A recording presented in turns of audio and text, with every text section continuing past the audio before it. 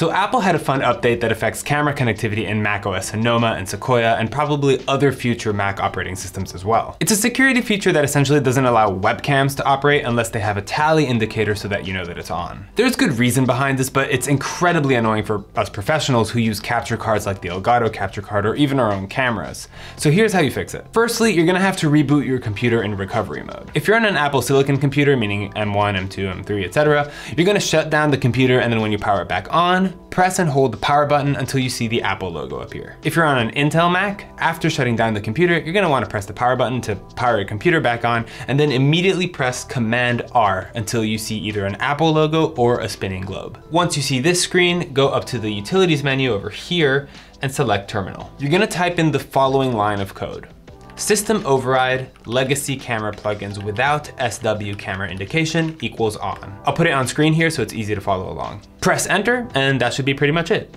Apparently, depending on your operating system, it might ask you some additional questions, so just read whatever it says and you'll probably have to type Y for yes or something like that. Wonderful, now you can quit Terminal, go to the Apple menu, and restart your computer back to normal. Once you've booted your computer back up, before leaving this video, I'd recommend going to System Settings, Privacy and Security, and then selecting Camera. If you executed everything correctly, you should have this alert notification that says when using your camera with an unsupported plugin, the camera privacy indicator will not be displayed in the menu bar. So if you see that, it worked. Go ahead and check your camera input connectivity. If you're still having issues, the problem isn't the operating system anymore, it's likely something else. One final piece of advice for you: if you're trying to use your camera and not a capture card, I found that quitting your cloud menu bar apps help. So, OneDrive, Google Drive, that sort of thing. They tend to override your camera to be seen as an external drive as opposed to a video stream, which is not what you want in the case of trying to get your a video stream onto your computer.